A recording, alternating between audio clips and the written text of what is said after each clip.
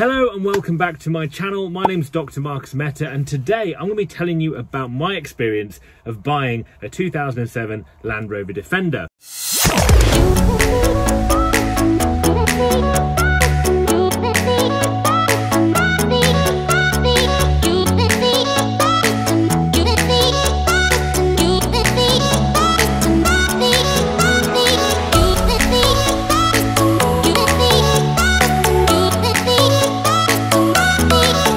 What should you look for when you're buying a used Defender? Because there are so many on the market and they're quite old now. So what are the things you want to look out for? What's easy to replace? What's more difficult to replace? And what did I look for when I was buying my Defender, which is a 2007 Land Rover Defender in Keswick Green, which is a 90 wheelbase rather than a 110, which is what I went for based on a few things I'm going to talk about in this video. So if you are looking at buying a Defender, watch the rest of this video. I think it'd be really useful to hear my experience of what it was like buying this car, but also things where I went wrong that I probably would have done differently if I had the chance again. I'm a cosmetic doctor by trade, and so this experience is purely my personal experience, and it is by no means an expert opinion. However, I know a lot of people that do want to buy a Land Rover Defender for whatever reason, whether that's using it as their daily driver, whether they're thinking of buying it as an investment as prices are going up, or whether they're using it for off-road like it was originally designed for.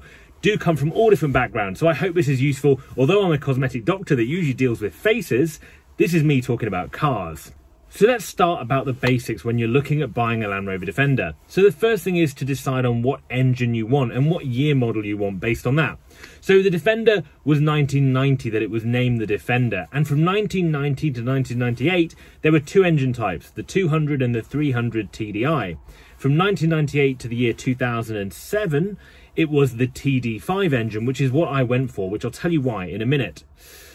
After 2007 to 2012, it got the Ford Puma engine, which was a Ford Transit engine actually, and it was a 2.4 litre. In 2012, the engines went slightly down in size to meet EU emissions. It went to a 2.2 litre. So the different engines have very different characteristics, and also it depends on what you're buying the car for as to what engine you might go for.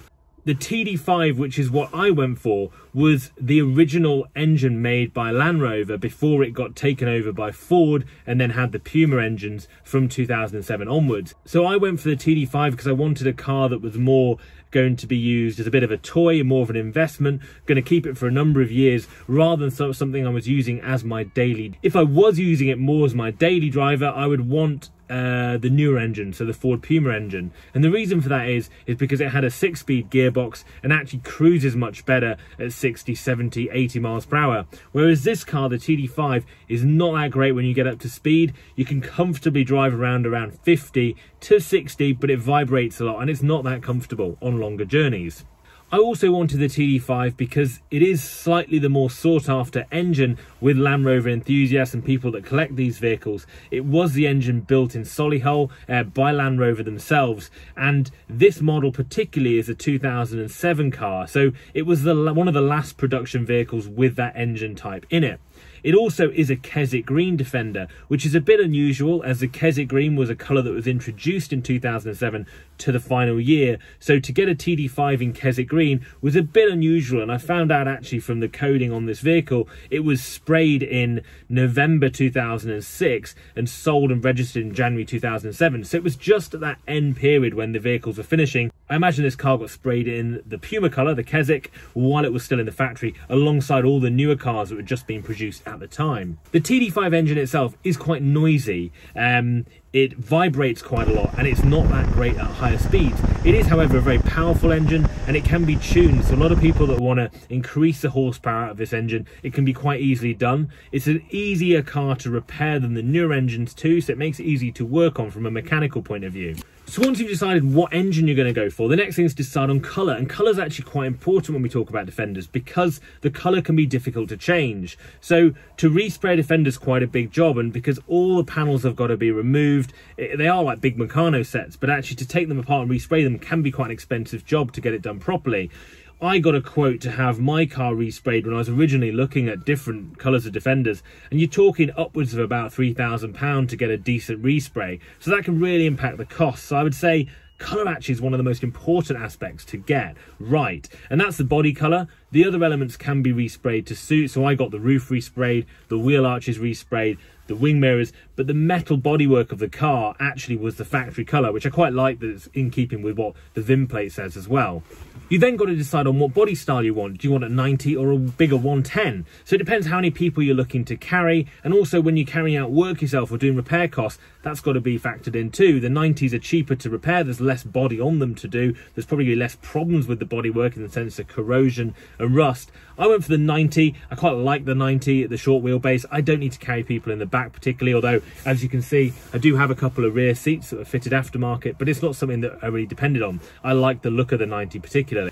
There were different trim levels when Defenders were available. So there was the standard base spec model, there was a utility which was vanned out in the back like this was originally, and then there was the higher spec versions like the XS. So the XS had a bit of a higher spec. It had half leather seats, which were different to the standard seats that you got, which were all cloth.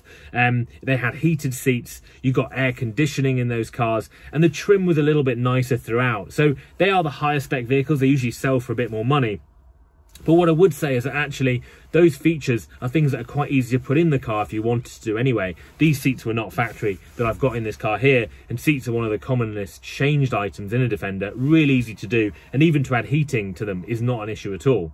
So I actually went for utility, which only had that rear window in, as you can see right here. Now the reason for that is because I knew that I could probably do some work to it myself, so I actually cut out the windows in the side and in the rear, which was really easy to do, quite a cheap job actually. And it sounds quite daunting, but really all it is getting a template, jigsawing the metal out with a blade, replacing the window and sealing it, and it's not a big job to do. It took me about 2 hours to do the small quarter windows and a little bit longer for the side windows, so quite a quick job really to get done. So don't be put off by a utility if you like the idea of having the windows in the back. There are loads of Defenders on the market, and don't be swung by cars that look really good, because there can be cars that are built in 1992 that look fantastic, they look great, but often a lot of those parts that have been put on are covering up bigger damage underneath, and that's probably why they're a good price. So be careful when you're looking at a car that you make sure that you're looking at the right things, not the stuff that's quick and easy to change and replace and cosmetically make a vehicle look really attractive,